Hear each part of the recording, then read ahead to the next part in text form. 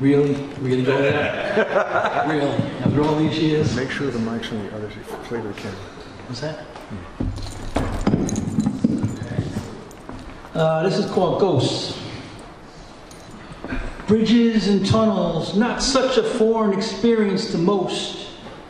So it's curious when the town folks foster not community, but fear. As strangers, similar in sentiment, take those same roads home. Sharp as a tack, and working mind and body to the bone for pennies on the dollar, so his family can eat 3 squares for at least another day. But Jesus' fingers, usually so steady, plying the wood, despite carrying calluses and scabs and splinters, and now not able to keep the level straight, as he keeps hearing footsteps and whispers. And when the dawn unfurls the last edge of the night, Jesus is gone. Maria, selling fresh beefsteak tomatoes at the market by day and making the open mic by night, where the words etched from her quill thread together like the stems and petals of lilies into a quilt of language plush with passion. And a dozen poetry lovers in the house clap their hands. But walking on clouds to her car, she's pelted by rotten fruits thrown by rednecks until Maria is gone.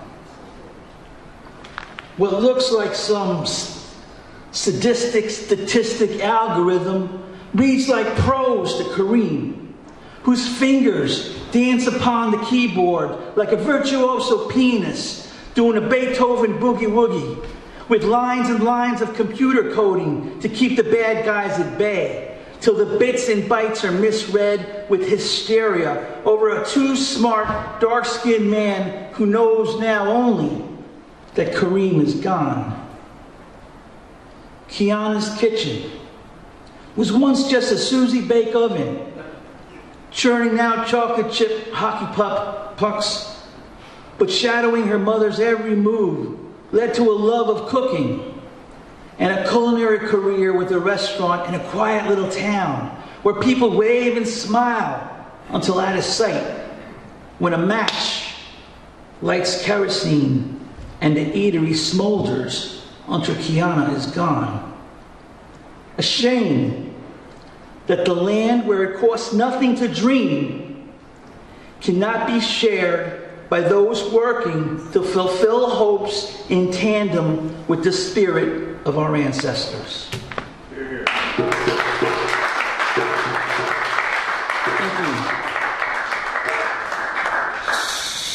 you. This is called Wrong Way. Can't keep your eyes off the car wreck, with body bags of blood-stained asphalt and the smell of fuel in the humid air. Apparently the poor bastard took the road to desecrate liberty, diminish rights, disregard equality, disintegrate the Constitution, defile the press, defame the decent, divide the country, defend bigotry, detest tolerance, despise minorities, deport immigrants, deflect responsibility, display treason, disallow protections, deny health insurance, demean women, demoralize children, disavow families, defund the middle class, disenfranchise voters, degrade education, depress economies, deter allies, declare war, dismiss the arts, devolve science, disembowel wildlife, defecate on the environment, destroy the planet, devalue compassion, decommission poetry. Decommission poetry. Not on our watch. That's right.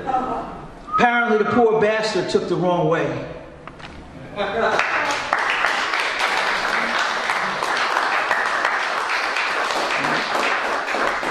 Thanks so much. I'm sorry that Lou O'Neill, I missed him. I guess he was here earlier. I wrote this for Memorial Day. And this is called Endurance.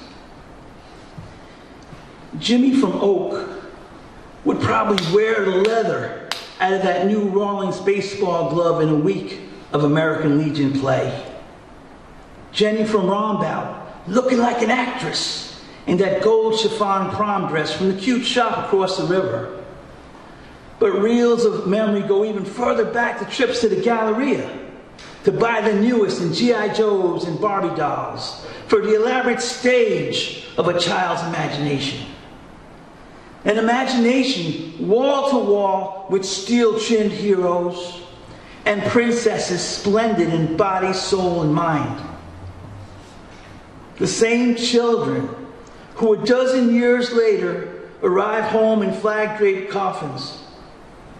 Imaginations abruptly ended in a battlefield thousands of miles away from a small but loving hardscrabble town by the water. A shame.